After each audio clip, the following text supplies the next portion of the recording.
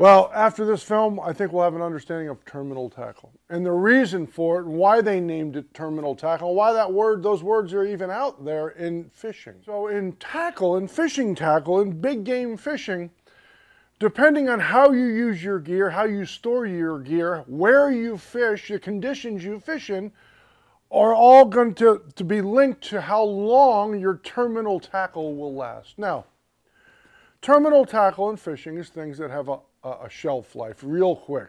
So some things can last long, some things can't. Guys, think about it. Terminal tackle, let's go through them real quick. Terminal tackle, we always change our hooks, right? Especially if they're non-stainless. So a hook can rust. Sometimes some of these hooks, if you're not fishing stainless hooks, they'll rust in a day. Now you leave them overnight and you don't wash them off, they're rusty. Tips break off them, and that's a terminal item. It's going to fail. Hook is going to fail. Changing your hooks, not keeping the same hooks all the time. Crimps, crimping line, once you crimp it, it's done.